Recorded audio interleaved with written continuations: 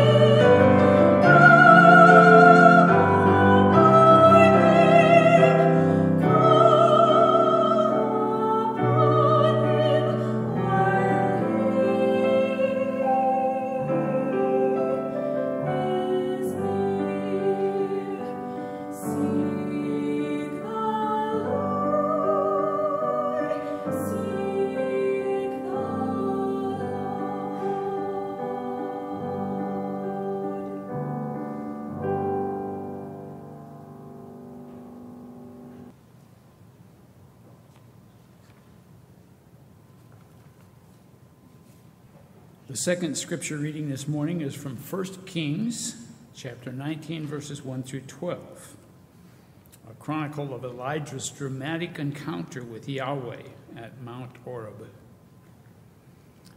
Ahab told Jezebel all that Elijah had done and how he had killed all the prophets with the sword. Then Jezebel sent a messenger to Elijah saying, "So may the gods do to me, and more also, if I do not make your life like the life of one of them by this time tomorrow." Then he was afraid. He got up and fled for his life and came to Beersheba, which belongs to Judah, and he left his servant there. But he himself went a day's journey into the wilderness and came and sat down under a solitary broom tree. He asked that he might die. It is enough now, O Lord. Take away my life, for I am no better than my ancestors." Then he lay down under the broom tree and fell asleep. Suddenly an angel touched him and said to him, "Get up and eat." He looked, and there at his head was a cake baked on hot stones and a jar of water. He ate and drank and lay down again.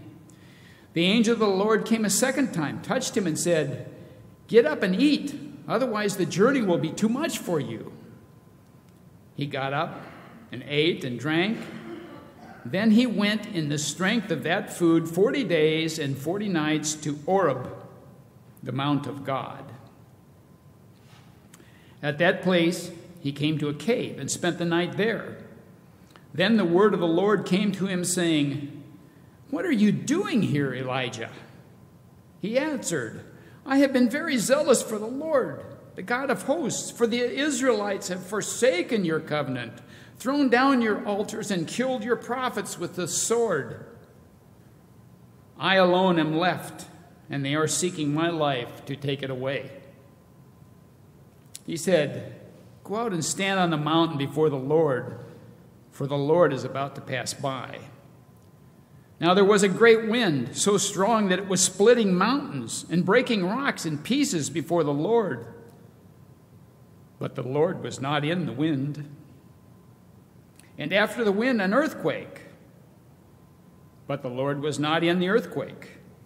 And after the earthquake, a fire. But the Lord was not in the fire. And after the fire, a sound of sheer silence.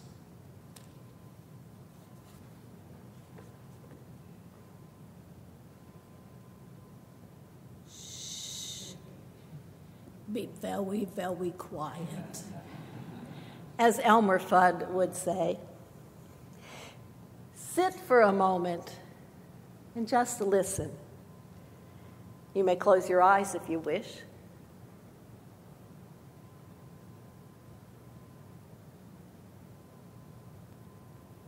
What do you hear? This morning, even in the solitude of this place, we hear the rain, of course. We can hear restless fidgeting, coughing, sniffling, clearing of throats, the air conditioner fans, the hum of the organ blowers. You may have heard a number of things, but one thing you probably did not hear is sheer silence. In our constantly connected, tech-dependent world, there is no absolute silence. But at least we didn't hear a cell phone ring. I was reminded of the difficulty of observing silence last summer when Mark and I visited Connie and Charlie S. in Norway. They met us at the airport outside Oslo, and on the train ride back to the city, we accidentally got in a designated quiet car where conversation is forbidden. Here we were, not having seen them in a very long time and wanting to catch up, and we couldn't talk. Silence makes us uncomfortable. We feel like we have to fill it with conversation or music or something. Maybe that's why we have trouble sitting still through 30 seconds of silent prayer. In our digitally driven culture, where we are constantly connected, with seemingly endless forums for expressing opinions and sharing every detail of our lives,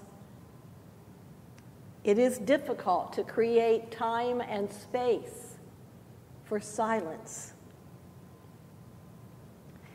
In today's lectionary reading from 1 Kings, life has become hectic for the prophet Elijah. Now, to fill in the backstory, Ahab had become king of Israel and married Jezebel, who was a worshiper of the Canaanite storm and fertility god Baal. We call him Baal. God was not pleased and sent Elijah to Ahab to announce a great drought in the land. In the 3rd year of the drought and resulting famine, God sent Elijah back to King Ahab to announce the end of the drought. Things got a bit ugly. Ahab called Elijah a troublemaker, and in turn, Elijah accused Ahab of apostasy, of turning his back on God. This led to Elijah challenging the prophets of Baal to a contest to determine whose God was the true God. All of Israel turned out to watch this famous showdown on Mount Carmel, in which Elijah was the lone prophet of God, pitted against 450 of the prophets of Baal. The people decided that 2 altars would be erected, one for Baal and one for Yahweh.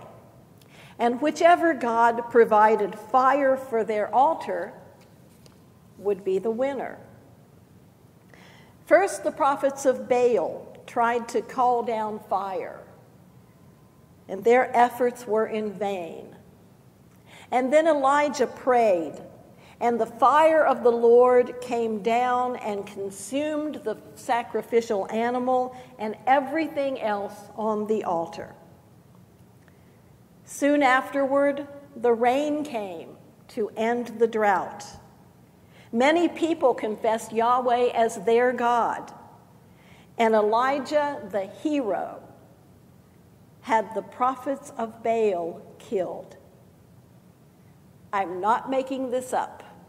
You can read all about it in 1 Kings 16 through 18. So as the story resumes in chapter 19 today,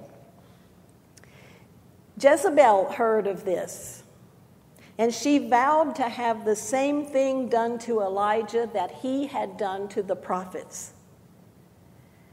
Now Elijah knew that Jezebel was a woman of her word, and that she fully intended to have him killed by the next day.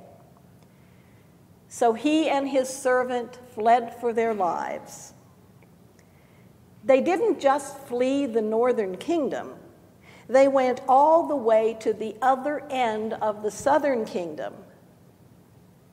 And Elijah was still afraid that Jezebel would find him. He left his servant along the way and ventured out by himself into the desert. But after wandering for a day or so, Elijah, at the end of his rope, sat down under a shrub and asked God just to take his life. Exhausted and in a state of deep depression, he lay down and went to sleep. Now, one preacher wondered, if Elijah really wanted to die, why didn't he just stay in the northern kingdom and let Jezebel kill him? I don't know. But God had other plans. Twice an angel appeared with food and water and sent him off on his 40-day and 40-night journey to Mount Horeb. Once he was on Horeb, Elijah found a cave and went there to hide, still fearful and feeling sorry for himself. When God asked him what he was doing there, Elijah, in his self-pity, began to complain about how he had done so much for God's people and had been forsaken by them, and how he was the only prophet left, and Jezebel was out to kill him. But God had more to say to Elijah and told him to go out on the mountain and listen.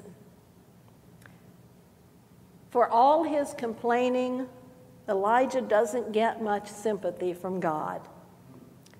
But he does get to witness a theophany, a visible manifestation of God. And now here comes what I call the earth, wind, and fire part. A strong wind broke the mountain in pieces. Then came an earthquake, and after that, a great fire. But God was not in the wind, and God was not in the earthquake, and God was not in the fire. Finally, there was silence. The NRSV calls it a sound of sheer silence. And that is a good translation of the Hebrew. Now, according to the narrative, Elijah did not come out of the cave earlier as God had directed. What got Elijah's attention was not the mighty forces of nature. It was the silence that caused him to come out of the cave. The divine presence became real, not in the destruction, but in the silence that followed. After today's passage, the story goes on and reveals that God responds to Elijah's internal struggle, to his fears and doubts, and redirects him to the wilderness of Damascus. Now, I totally ripped off Simon and Garfunkel's 1960s hit song, The Sound of Silence, for the title of this sermon. But the song is not about Elijah's encounter. Art Garfunkel, in an interview, reportedly said that the song was about the inability of people to communicate. Paul Simon, on the other hand, said he didn't know what it was about. He wrote parts of it sitting in the dark in his parents' bathroom because the acoustics were better in there.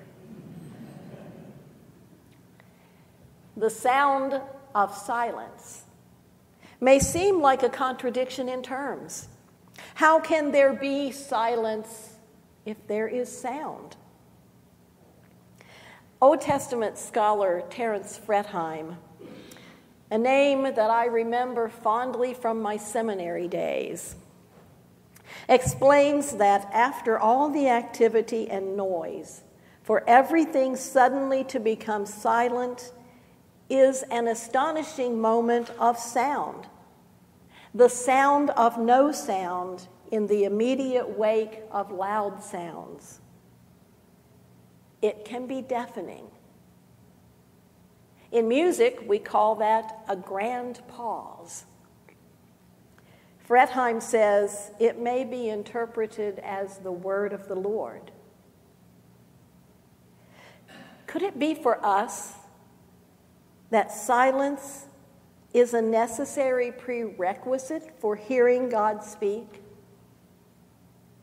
If we listen carefully, we may hear God speak a word of companionship in the silence of loneliness, a word of forgiveness in the silence of sin, a word of hope in the silence of despair. We need those holy moments of silence when God does the talking and we do the listening. This story assures us that during difficult, painful times, God is still there, often revealed in the silence. Elijah is tired, discouraged, even suicidal, and God is with the prophet. Even at his lowest point, Elijah finds himself able to hear God in the stillness. we would do well to make time for silence in our relationship with God. As the prophet Habakkuk reminds us, the Lord is in his holy temple. Let all the earth keep silence before him.